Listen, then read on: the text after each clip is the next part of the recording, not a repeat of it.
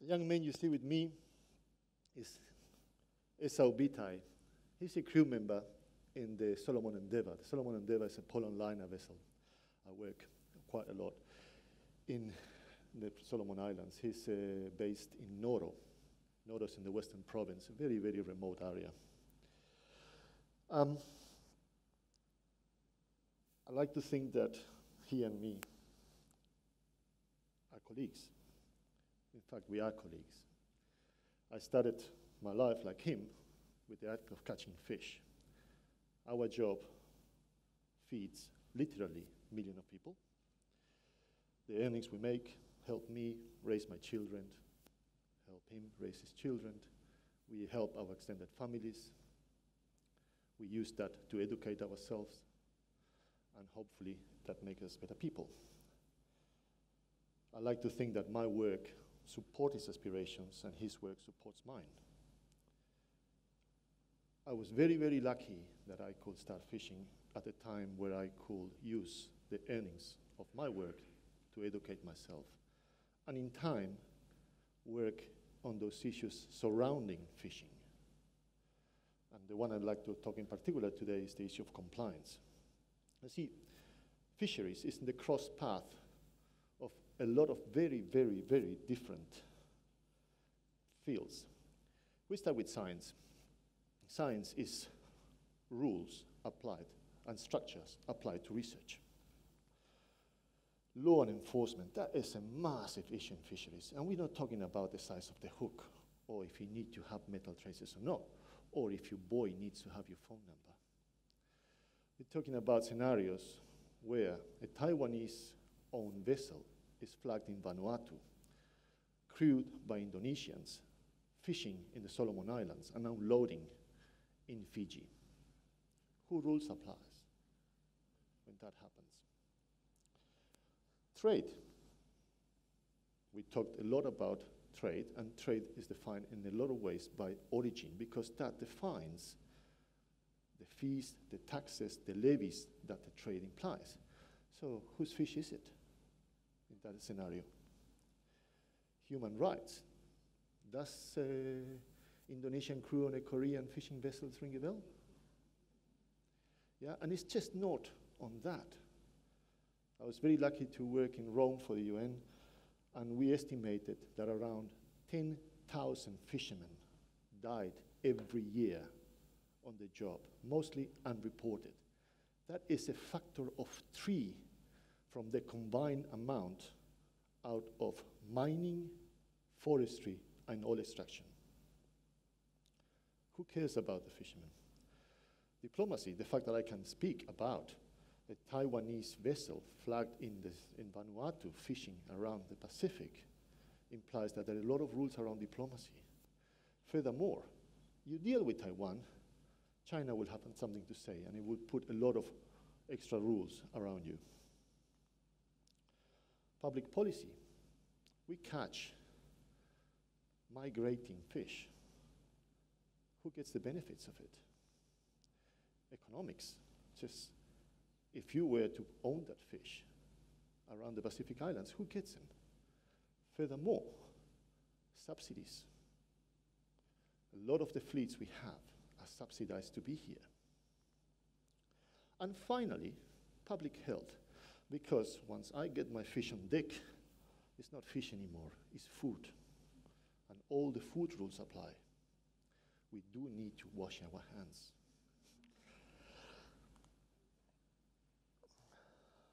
So, the key element that I've been working for the last few years, and this, what I would say before, is only on the legal side of fishing. The key element what I've been working for the last few years is the issue of illegal, unreported, and unregulated fishing as an element of compliance. You see, if we, for each fish caught, we could answer to those very simple questions in a verifiable and legal way, then it will be fantastic. You see, we see who caught it, where he caught it, in what quantity, when, and how. However, that's not always too easy. we need to understand as well that it's a cultural component to illegality. Compliance. We were to measure, and this is what we've done in the UN, we were to measure the regulatory elements of compliance versus, so what is illegal fishing versus transparency at the bottom. We have a linear correlationship. The more transparency in the country in terms of governability, the less illegal fishing. How come I finished working on compliance? You see, I must still see myself as an outsider most of my life. I'm a fisherman. Yeah. I never had this, and I grew up, you may not notice, but I'm an immigrant. I grew up in a part of the world that, let's say, doesn't have the ultimate respect for a culture of compliance. So, personally, I always thought there was a lot of rules that were pretty dumb. Yeah? But at least I expected those rules to be applied for everyone the same.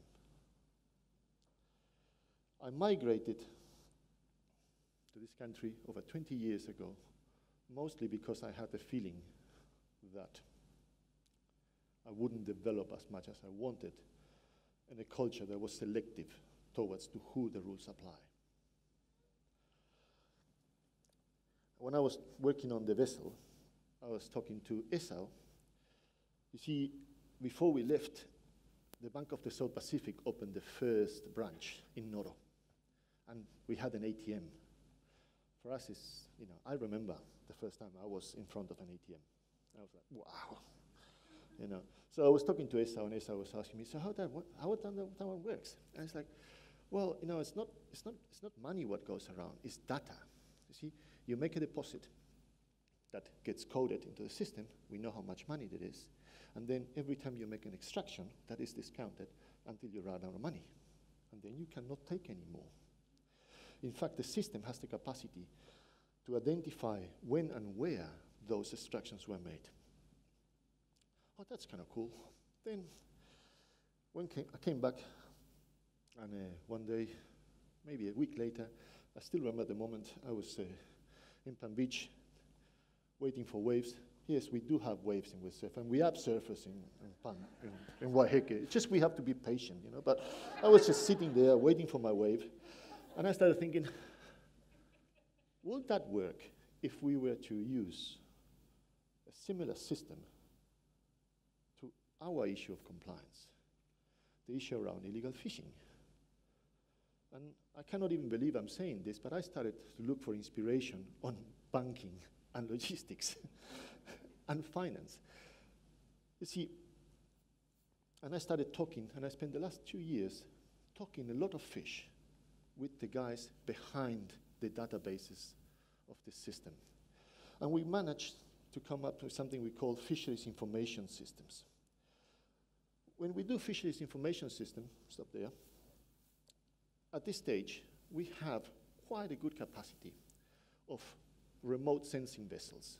We have what we call a vessel monitoring system, which is through satellites, and we have the capacity to know where, when, and who that vessel is. At the same time, more and more, we have the capacity of e-reporting. We have government-paid observers on the vessels. At the moment in the Pacific, for purse-seining, which is one type of vessel, our coverage is 100%. So, through a mechanism of the United Nations called the Port State Measures, ports have the capacity to not offer services to vessels that have fish being suspected of being caught illegally. And here's a key element. You see, illegal fish, it doesn't become illegal during the processing in the factories. Illegal fish is caught and landed illegally. So if we were able to stop that fish before it's landed, big step is made.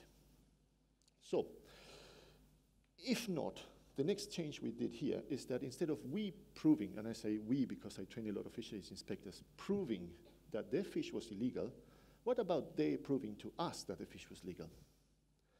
So if there is doubts, we let them come in, but we need to have a chat, a bit of a talk. Once that is done, then the unloading is allowed. So far we got the when, the where, the how, and the who. So now the next step is the how much. A lot of the estimations done on board today are very, very accurate. But you see, we fishermen, we get paid for the fish we catch. So you would really know how much fish was caught. Follow the money. Follow the figures that make who pays and who get paid. Now, those figures have two very interesting components. One is that allows us to know how much fish was really caught.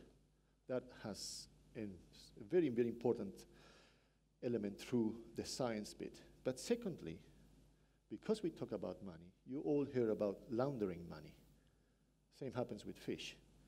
Illegal fish gets laundered through legal fish. The same way illegal money gets laundered to legal money. So if this initial landing of fish was to be able to code it through what we call an unloading authorization code, which is a traceable element that we can follow through the system, that becomes pretty much like the initial deposit. And each of the species become like a different currency into that deposit. So by having that initial number there, that initial system, we actually can later on use that to follow up in the same way a bank will do what happened to that fish. Some fish may go straight into carriers and go to the system whole. But other fish may go through canneries, for example. And in those canneries, they will receive 40 tons of fish. Yeah?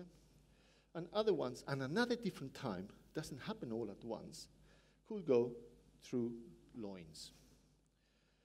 Now,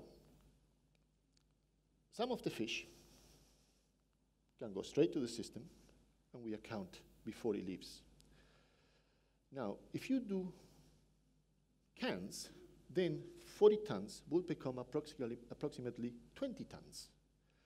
So, hey, that's what you do when you exchange money.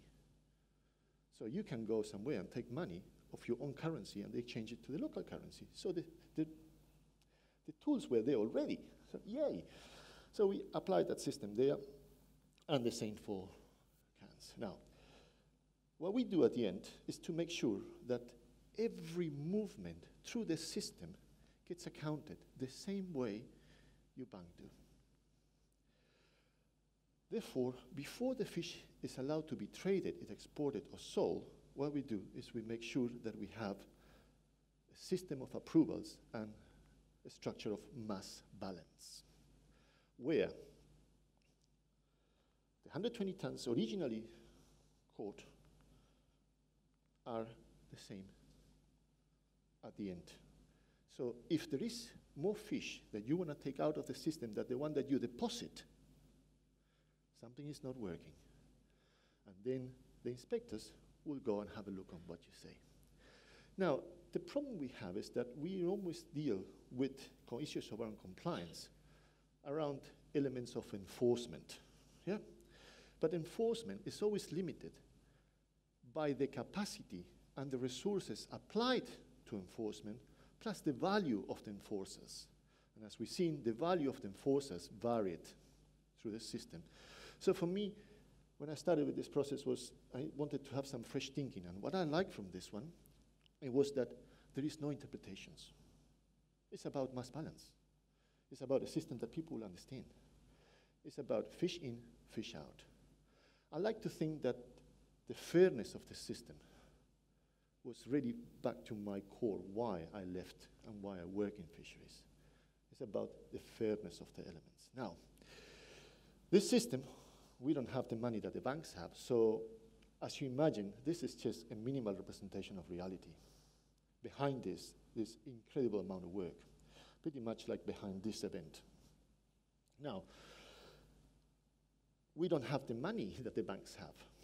So I've been doing this work through a very small organization called the Pacific Island Fisheries Forum Agency, which are based in Honiara, with economic support of the European Union. Last year, WWF took the concept and they presented to the US Presidential Task Force against IUU fishing. Sounds very impressive. And now, in July, I'm off to Rome because the UN is making expert consultation on how to use this system through what they call technical guidelines for all the countries. So the process is gaining momentum. Now, the interesting thing for me is that why do I feel a bit cramped inside? You know, I'm very proud of the job I do, and I like the fairness, and I like to think that this system is helping Esau's people. But if this is so fair, why Esau's people are in the small boats? They are the legal owners of the fish. You see, what happened to me is as well is that I'm also internally always combusted about this idea, because the world I live is not a world of really much great ideas. You see, I'm very lucky. I live in this beautiful island, in a fair, straight, transparent society. But the place I work is not like that. The place I work is not a place of ideals. The place I work is a place of food on the table. So,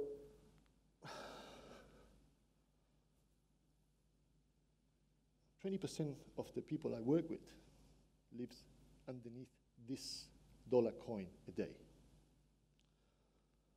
If I was to duplicate that, half a coffee, this is 50% of the world population. This is the world where my mom lives until she was a teenager. This is the world where a lot of Esau's people live. If we were to make this is 80% of the world population. This is the place where I live until I came to New Zealand. This is a place where Esau lives. This is a place where 1,000 people like I know, like Esau, my colleagues, live. So that leaves you here. I know how much you pay to be here. So we here are the ones that are lucky. We can think about the future. So what I care about the fairness of the system, what I care about the sense of fairness that my little contribution of work can do, I really need to think deep if Esau actually needs my work, or what he needs really is a better present before we can provide a more sustainable future. Thank you.